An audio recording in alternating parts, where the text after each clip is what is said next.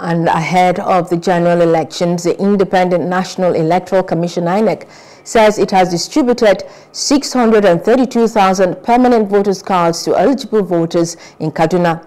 The Administrative Secretary of I.N.E.C Kaduna State, Awal Mashi, stated this in a meeting with civil society group on voter education initiative in Kaduna. He said those who could not get their PVCs was as a result of multiple registration. Person registered 52 times. One person moving from one polling unit to register to another. That's what they kept doing. So almost 95% of those people that don't get their PVCs, wallahi, they did multiple registration. Because it's not man that does it. We have systems. Whatever you do, when you are accredited with the beavers, the figures will be there. They cannot be changed. They cannot be altered. You can neither add nor reduce. It will be there permanently.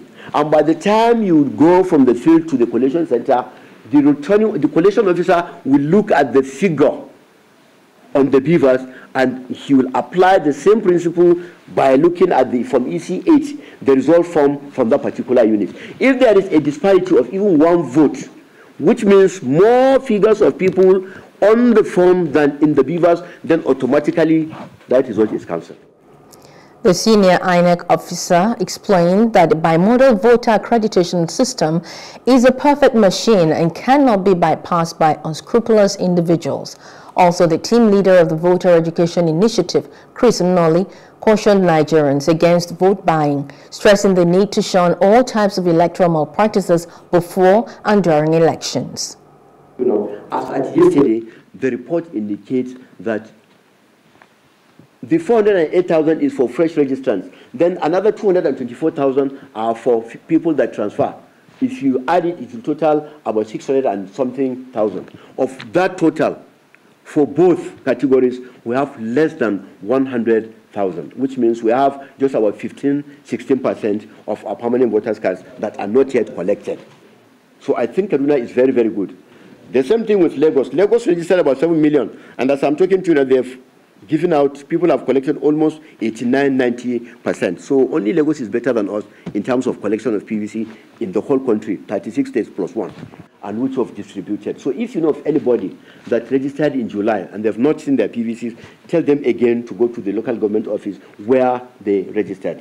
And by the grace of God, they will get their permanent voters card. Like we enfranchise, we do not disenfranchise. We'll do the very best that we can. And what we are more concerned about ensuring that the betterment of election comes up in Nigeria. We educate them, letting them know why they must go and collect their PVCs. We go around to tell them, sometimes in churches, sometimes in communities and all that. We reach out to them, letting them know that having registered, having been given time to register, there is a very important need for you to make sure that you collect your PVC. And not only collecting your PVC, to ensure that during the election you go to vote. And when voting, you need to do the proper voting. Because if you see what happened in the last election in the state of and this thing, so many cancellations happened. And that was a very thing. So that is one of the things we are trying to let people know. Buying a vote or selling a vote, it is one of the worst things that we wouldn't like people to do. Hello, hope you enjoyed the news. Please do subscribe to our YouTube channel and don't forget to hit the notification button so you get notified about fresh news updates.